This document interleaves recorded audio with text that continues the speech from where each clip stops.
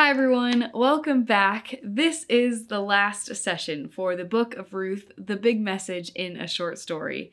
Last session we looked at Acts 1 and 2 of the book, and we learned that Ruth's devotion to Naomi was not simply out of a relationship or affection for her, but as an act of devotion to the God of Israel. Ruth establishes herself as part of God's people, and she's now included under God's covenantal faithfulness, protection, and provision. God provides for Ruth by sending Boaz, a man from Bethlehem, the tribe of Judah, to be the family's guardian redeemer. The same Hebrew word used to describe Boaz's loyalty and kindness is the same word used throughout the Old Testament in reference to God's character as abounding in steadfast love. And we saw that God is not faithful to us simply because he does not break his promises, but because he deeply loves us and wants to keep this relationship that he himself established between us. So this session, we're going to look at Acts 3, 4, and the epilogue. But before we get started, let's open with a word of prayer. God, you are so good. We acknowledge that we are only scratching the surface of the depth of who you are, but one day we will see you face to face. Thank you that you had a plan from the very beginning to redeem and to restore your people from our brokenness and shame. And we ask that as we open your word today, we'd be able to see this plan in this short book of Ruth. Remind us of your presence today, and it is in your precious and holy name we pray. Amen. Well, I am so excited about this session and can't wait to jump in. This is the last session, so you already know what to do. Grab your Bibles, download the handout from the website, and let's get started. Well, last session we were introduced to a man named Boaz, and he was described by a very specific phrase, a man of noble character. Now, keep this in your mind because it's going to be very important in just a minute. So Act 3 begins, and we see that Naomi is making plans for Ruth to marry Boaz, and it's not out of the ordinary for Naomi to be involved. In fact, it was always the duty of the parents to arrange marriages for their children.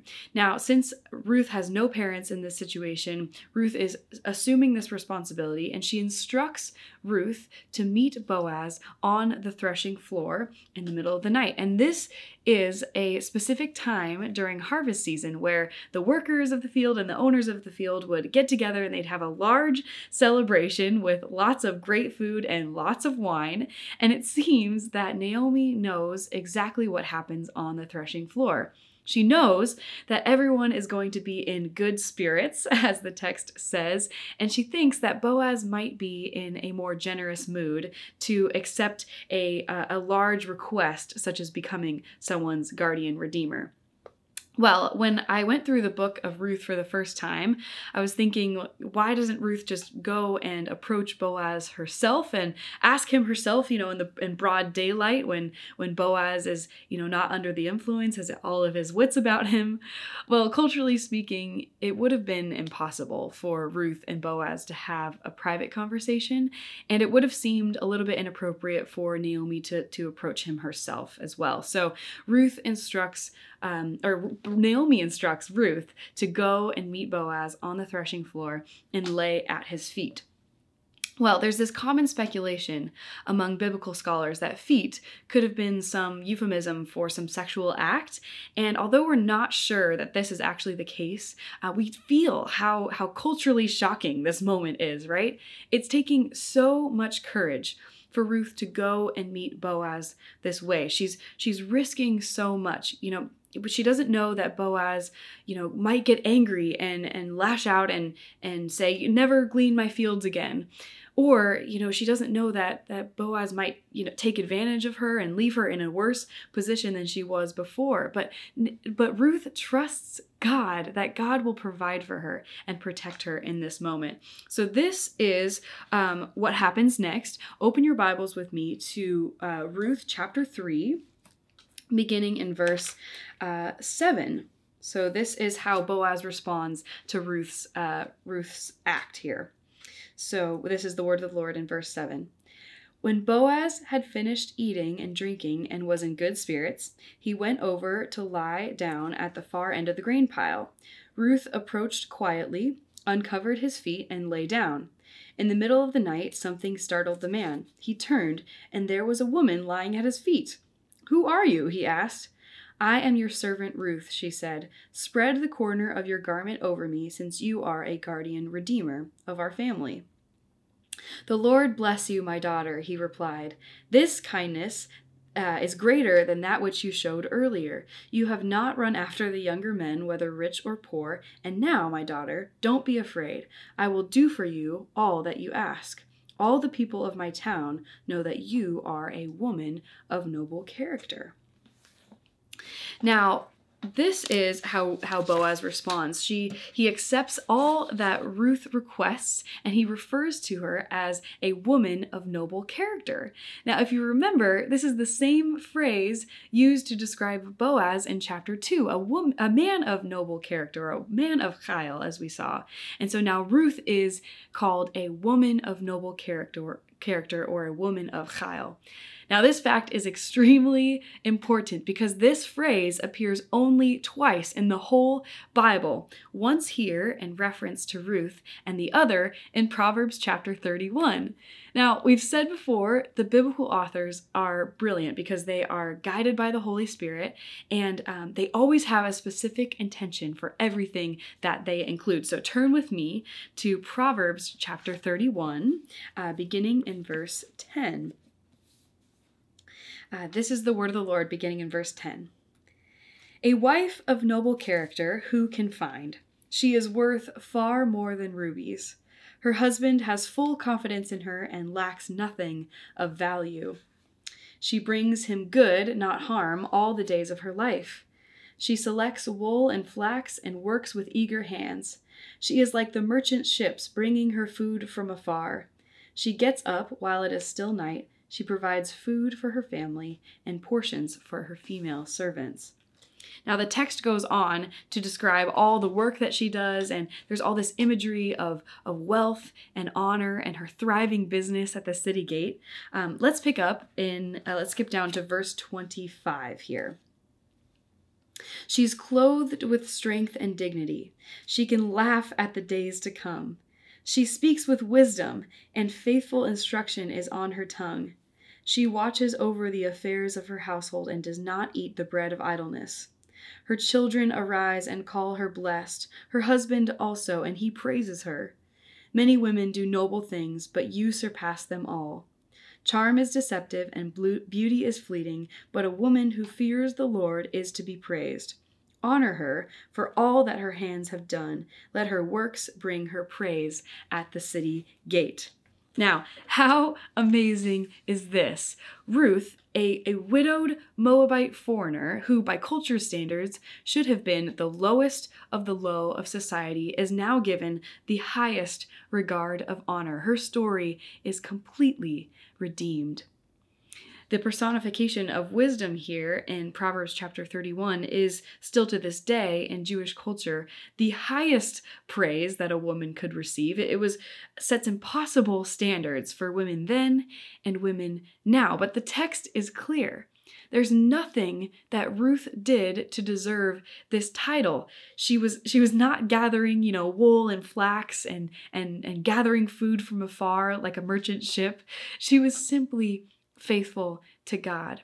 Now, this is so culturally upside down. This is what the kingdom of God is like, and this is good news for us. We might think, I don't do enough. I'm not a good enough Christian. I've messed up too much in the past, and I'm too far gone. But God is in the business of redeeming stories. Our slates are wiped completely clean. We're clothed with strength and dignity, and our worth is more than rubies and gold. And so, how do we respond to this radical redemption of our stories in love and faithfulness? We listen to God's voice, and we obey how he's commanded us to live. Just like Ruth was faithful and trusted God in this moment, so we trust God in our lives today. And this is not out of obligation, but out of a devotion and love for God. So our story continues. We are now moving to Act 4 of the book, and here Boaz accepts the responsibility of becoming Ruth and Naomi's guardian redeemer. He marries Ruth and he buys back the land from her father-in-law, Elimelech. And so he's therefore accepting all these responsibilities of the Goel, the guardian redeemer, as described throughout the Old Testament. And they make their marriage known to the whole town of Bethlehem, including the elders. And the people of Bethlehem bless the couple with a very specific blessing, which we'll pick up reading in Ruth chapter 4. So Ruth chapter 4, we're going to pick up in verse 9. This is the word of the Lord. When Boaz announced to the elders and all the people, "Today you are witnesses that I have bought from Naomi all the property of Elimelech, Chilion, and Malon.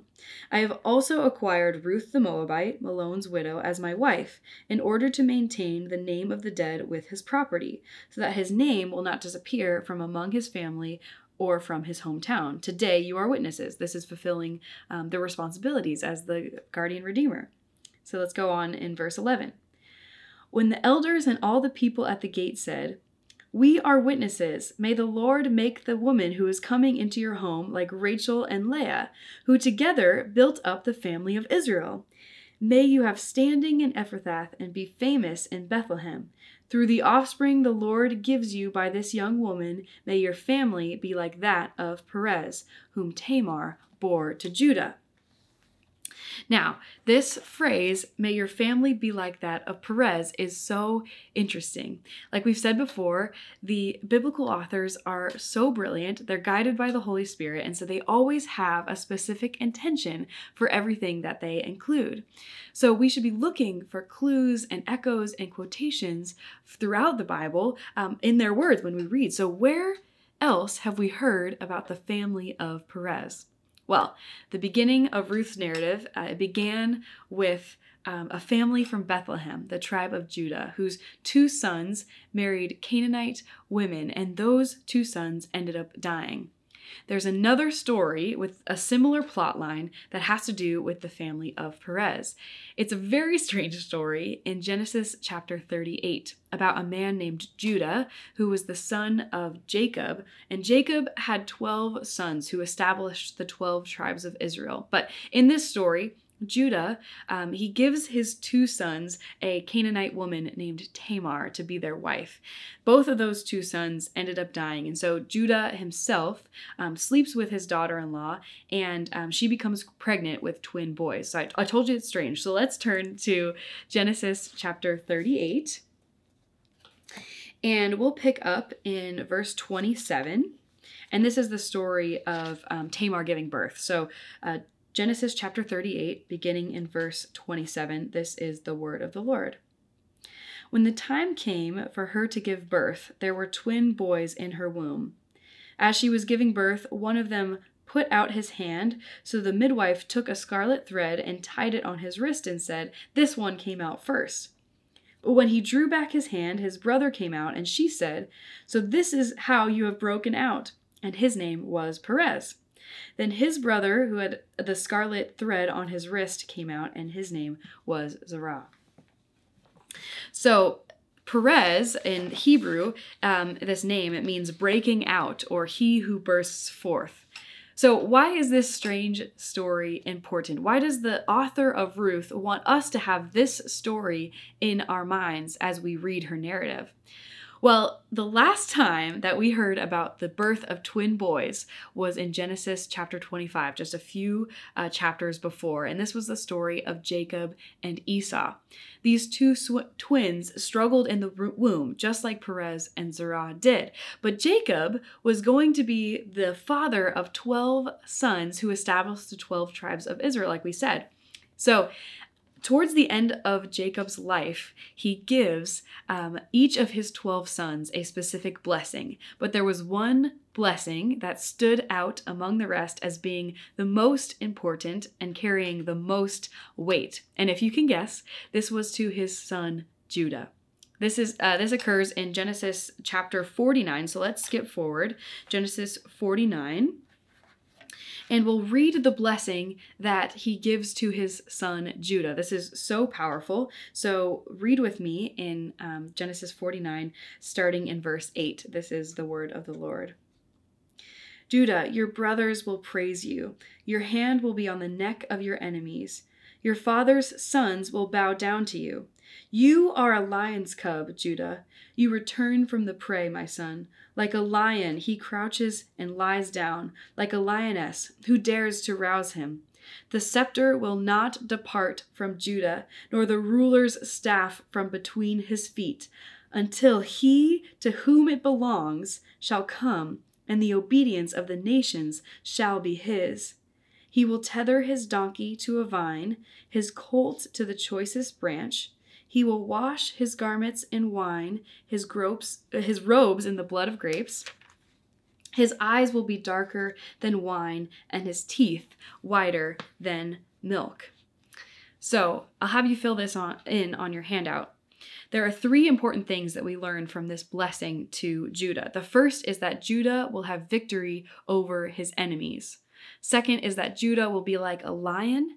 And third, Judah's family line will rule the nations forever in robes of purple. So let's pause for a moment because there is a lot going on here. We just read the story of Judah and Tamar and their strange way of conceiving twins. That story is important because of the promise given to Judah's family line here that we read in Genesis 49. Now, this blessing is so important because of a promise made to Adam and Eve way back in Genesis chapter 3. I know, if you're tracking with me, this is really exciting here.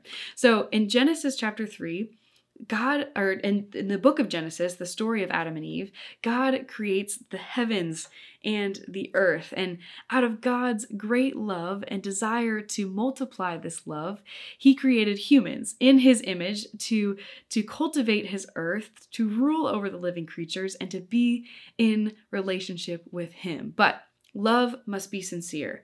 So God created humans with free will to love and to serve him if they choose. God placed Adam and Eve in the Garden of Eden, a place where they could enjoy God's presence fully, and he had one condition: do not eat from the tree of the knowledge of good and evil, or rather that Adam and Eve would recognize their place as God's servants, that God would be the only one who would hold all knowledge and all sovereignty. Well, the humans, these first humans, they used their free will to reject God and to disobey him. The serpent in this story is this picture of temptation and evil, and the serpent persuades Adam and Eve to disobey God. And the consequence of that rejection was a separation from God, and sin and death and sickness and pain entered the world. But that is not the end of the story. God curses the serpent and promises something extremely powerful to Adam and Eve. So let's turn to Genesis chapter 3 together. And we will read the curse that God gives the serpent and really the promise that he gives Adam and Eve. So turn with me, Genesis chapter 3, starting in verse 14. This is the word of the Lord. So the Lord God said to the serpent, "Because you have done this, cursed are you above all livestock and all wild animals. You will crawl on your belly, and you will eat dust all the days of your life. And I will put enmity between you and the woman, and between your offspring and hers. He will crush your head, and you will strike his heel." This is incredibly important to us because evil is not the end of the story.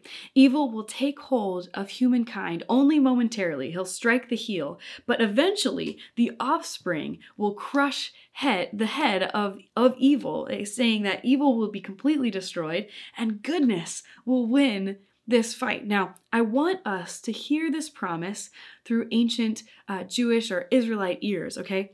Every moment from here on out, they're crying out, "Lord, where is this promise? Where is the seed of the woman that will crush evil. We hear the echoes and the quotations and the anticipation of this promise of the seed of the woman throughout the Bible, through the prophets and narratives and the wisdom literature. We're waiting, right? This anticipation feels so real. The message is so urgent, so transformative, so palpable to Jewish ears. And so we see in Ruth's narrative that this anticipation is real. So turn with me back to Ruth chapter 4.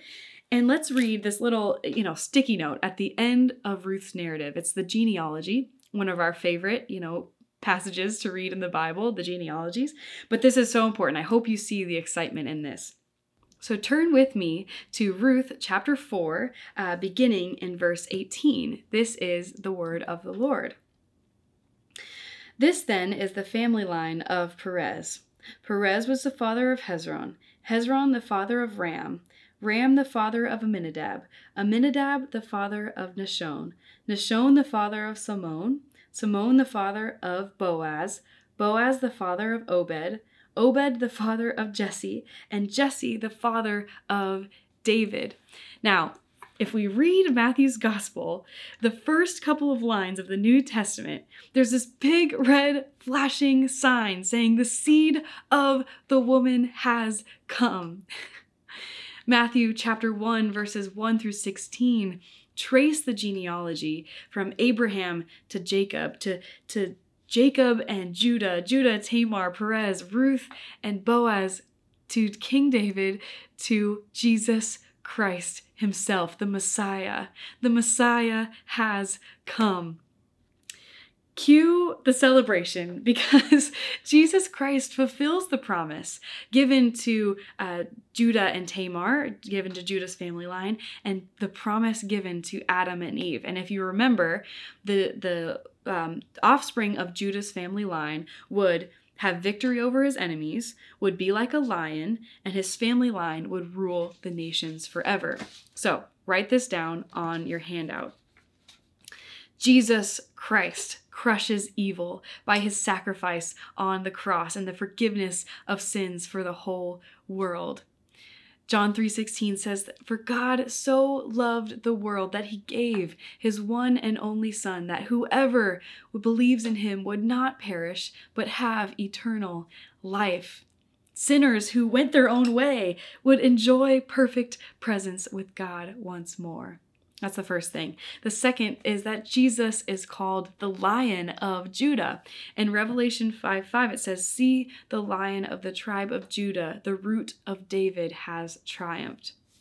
And finally, Jesus is the King of all kings who reigns forever over all nations in the kingdom of heaven. So, what is the big message of hope in this short story? What message of hope can we gain from reading the book of Ruth? What comfort and joy do we read from this section of scripture? It's this: God keeps his promises. Evil will not win. Death is not the end of the story. Through the life, death, and resurrection of Jesus Christ, those who believe will enjoy perfect presence with God in the kingdom of heaven, the restored Garden of Eden. So turn with me to Revelation 22, starting in verse 3. This is what heaven is going to be like. This is the restored Garden of Eden. Starting in verse 3, this is the word of the Lord. No longer will there be any curse. The throne of God and the Lamb will be in the city, and his servants will serve him. They will see his face, and his name will be on their foreheads. There will be no more night. They will not need the light of a lamp or the light of the sun, for the Lord God will give them light, and they will reign forever and ever. Friends, I want us to hear this today.